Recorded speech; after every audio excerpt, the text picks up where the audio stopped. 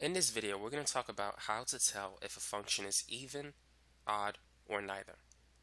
We're going to talk about how to do it the easy way and also how to do it the way that your teacher wants you to do it. So let's begin. The first thing you need to know is how to tell if it's even. A function is even if f of negative x is equal to f of x. So if you replace x with negative x and there's no change, the new function that you get looks exactly like the original function, then it's even. Now what about if it's odd? It's odd if f of negative x is equal to negative f of x. So that is, if you replace negative x with x, everything in the function, every term has to change sign. If one term changes sign and the rest do not, it's not going to be odd. Now what about the last category? When is a function neither even nor odd? It's going to be neither if you plug in negative x and if you do not get negative f of x. So what does that mean? Well, let's say if you replace x with negative x and some signs change while others don't, then it's going to be neither. Also, if it doesn't equal f of x too, it's also neither. So it can't equal negative f of x or f of x. So basically, as long as it's not even or odd, it's neither. So let's start with our first example. Let's say that f of x is equal to x to the fourth plus 3x squared. So is the function even, odd, or is it neither? Well, here's how you do it the easy way. Look at the exponents. Is 4 even or odd? 4 is an even number. Now what about 2? Is it even or odd? 2 is even. So if all the exponents are even, then the function is going to be even. But now let's prove it. Let's show our work. Let's replace x with negative x. So this is going to be negative x raised to the fourth power plus 3 times negative x squared. Now what is negative x raised to the fourth power? That's basically negative x times itself 4 times. Negative x squared is negative x times itself 2 times. 2 negatives is a positive. 3 negatives will give you a negative result, but 4 negatives will give you a positive result. Anytime you have an even number of negative signs, it's going to produce a positive sign. So this is going to be positive x to the fourth plus 3x squared. 2 negative signs will produce a positive result.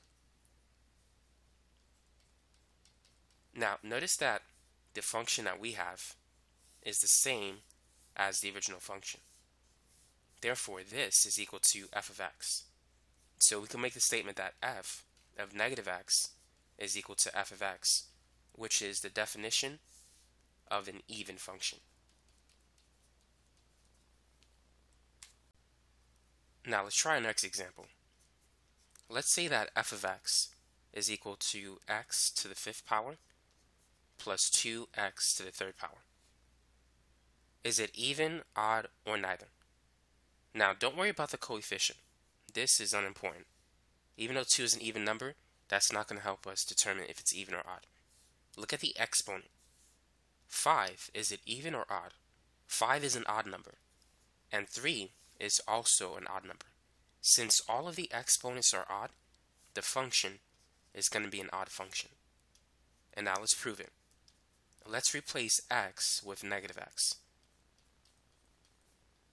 Now, whenever you have an odd number of negative signs, the result will be negative. For example, negative x to the third power. Negative x times negative x is positive x squared times another negative x, that's negative x cubed. So this is going to be negative x to the fifth power minus 2x cubed. And all of that is equal to f of negative x. Now what should we do in our next step in order to prove that this function is an odd function? what you want to do is you want to factor out a negative 1. If you take out negative 1, negative x to the fifth divided by negative 1 is positive x to the fifth. All the signs will change. Negative 2x cubed will become positive 2x cubed. Now, notice that this portion inside the brackets, x to the fifth plus 2x cubed, is equal to the original function. So at that point, what you want to do is replace it with the original function f of x. So therefore, we can say that f of negative x is equal to negative f of x, which is the definition of an odd function. And that's how you can prove it. Now what about this one? Let's say that f of x is equal to x squared plus 6. Is it even or odd? Well, you know x squared is an even component because it has an even exponent. What about 6? Well, 6 is the same as 6x to the 0. Anything raised to the 0 power is 1. So x to the 0 is 1, which 6 times x to the 0 is 6 times 1 at 6. And 0 is an even exponent. So the whole thing is going to be even. So let's go ahead and prove it. Now let's replace x with negative x. So this is going to be negative x squared plus 6. Negative x times negative x is positive x squared, so we have x squared plus 6. Notice that the function did not change. So on the right side, we can replace x squared plus 6 with f of x. On the left side, we still have f of negative x. So whenever f of negative x is equal to positive f of x, then it's an even function. So if you see a number, it's even. Think of that number as being multiplied times x to the 0.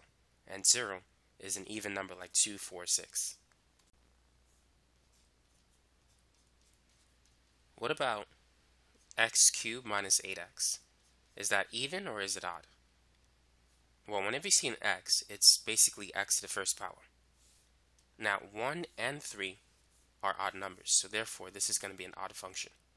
Now let's prove it. So let's find f of negative x. This is negative x to the third power minus 8 times negative x. Negative x to the third power is negative x cubed. Negative 8 times negative x is positive 8x. So now, notice that all signs change. So to verify that it's odd, take out a negative 1. If we factor out negative 1, it's going to be positive x cubed minus 8x. And as we can clearly see, x cubed minus 8x is basically the same as f of x. So therefore, f of negative x is equal to f of x, which means that it's an odd function. Now what about this example? X to the third minus 5x squared plus 2. Is it even or is it odd? So notice that 3 is an odd exponent, 2 is an even exponent. Whenever you see even and odd exponents together, you know that it's going to be neither. It's not even or odd. So that's how you can tell when it's neither, but let's prove it. So let's plug in negative x.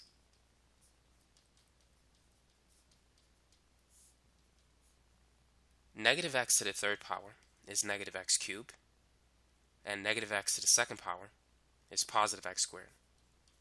So this is what we have. Now let's check to see if it's an even function. If it's an even function, right now the original function should be the same as the new function. But notice that it's not the same. The sign for x cubed changed, but the sign for x squared and for 2 did not change. So therefore, it's not the same as the original function. So we can make the statement f of negative x does not equal f of x. It's not even. Now, to check to see if it's an odd function, we need to take out or factor out a negative 1. So all the signs will change. Negative x cubed will become positive x cubed. Negative 5x squared will become positive 5x squared. and 2 will become negative 2. Now, do we have the same function as the original function? Notice that these two are not the same. X cubed looks very similar. However, negative 5x squared is not the same as 5x squared. So therefore, we could say that f of negative x does not equal negative f of x, which means that it's not an odd function. So if it's not even and if it's not odd, then by default, it has to be neither. So that's how you can prove if it's neither. Now let's spend a few moments talking about graphs. An even function will be symmetric about the y-axis. An odd function is symmetric about the origin. And if it's not symmetric about the origin or about the y-axis, then it's neither. So let's take a look at x squared. Because it has an even exponent, we know it's an even function. The graph of x squared looks like this. It's basically a u. Let's do that again. It's an upward u. Notice that there's symmetry about the y-axis. So that means that it's an even function. Now, if you have a constant, let's say like 3, that's an even function. F of x is the same as y, by the way. If you were to plot y equals 3, it's going to be a horizontal line at 3. And notice that this line is symmetric about the y-axis. The left side looks exactly the same as the right side. So therefore, a constant, by definition, has even properties. Now what about the graph x cubed, or y equals x cubed? We know it's an odd function. This graph is an increasing function. It looks like this. As you can see, there's symmetry about the origin. This side in quadrant 1 looks exactly the same, or it looks like a mirror image of the other side in quadrant 3. So that's an example of an odd function. It's symmetric about the origin. And then there's the graph f of x equals x, or y equals x to the first power. 1 is an odd number, but let's see why this function is odd using a graph. So y equals x is basically a line that increases at a 45-degree angle. And as you can see, it's symmetric about the origin. The side in quadrant 1 looks like the same as the one in quadrant 3. So there's symmetry about the origin, which is a property of an odd function.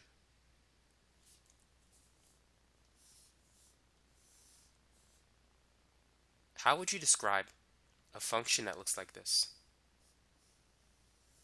Is it even, odd, or neither?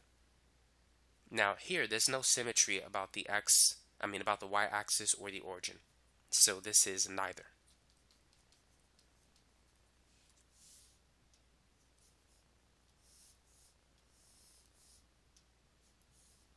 Now what about this one? Is it even, odd, or neither? Notice that the left side looks the same as the right side. So therefore it's symmetric about the y-axis, which means that it's an even function.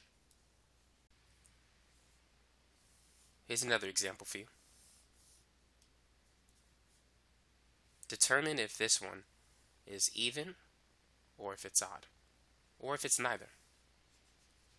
Now, it's not drawn perfectly to scale, so use your good judgment.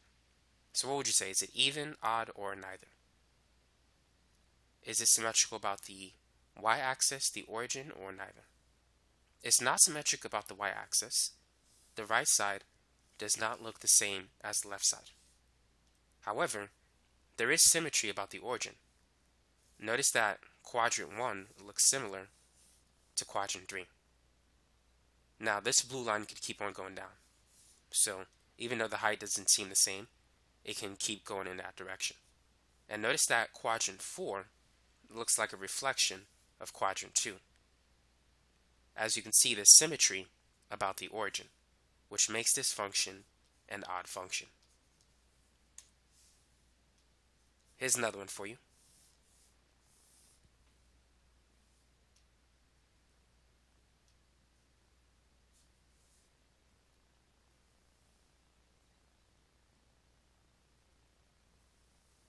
Is this an even or is it an odd function?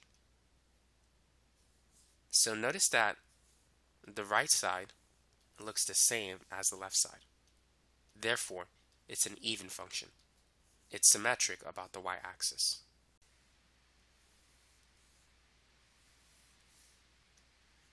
What about this example?